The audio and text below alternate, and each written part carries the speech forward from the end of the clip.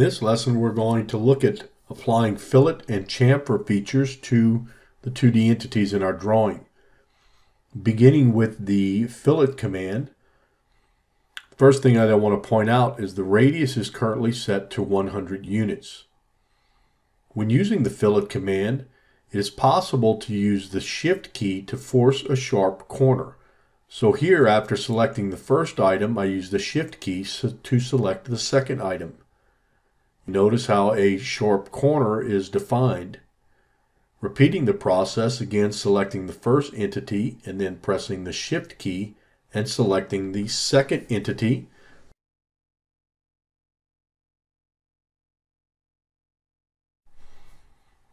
Repeating the fillet command, this time we'll set the radius to 10 units and then select the first entity and the second entity, and you'll notice that the entities are trimmed and a 10-unit radius arc is applied tangentially between the edges.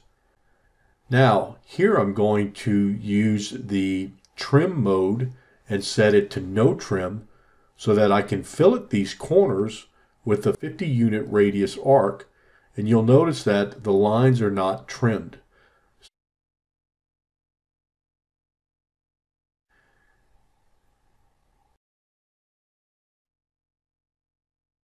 Setting the trim back to trim mode, I'm going to set the radius to 10 units and again select the first and second entity.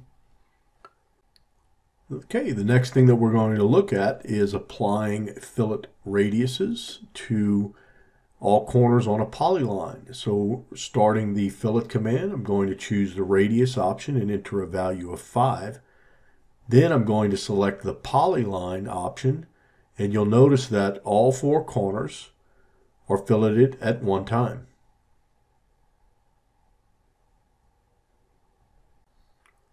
Okay, next thing we're going to do is take a look at what occurs when I use the fillet command on 2 parallel lines and a radius that is equal to half the distance between the lines is drawn. Next, we're going to clean up this feature here, and then let's go ahead and move to the chamfer command. When applying the chamfer command, I have the option of selecting a distance on the first and second entity and then selecting the entities, in which case the distance 1 will be applied along the first entity selected and distance 2 applied along the second entity selected.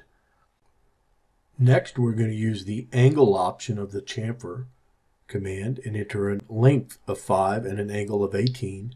Then we're going to select the first and second entities and repeat the process for the lower part of the slot. That concludes our lesson on filleting and chamfering in BricsCAD.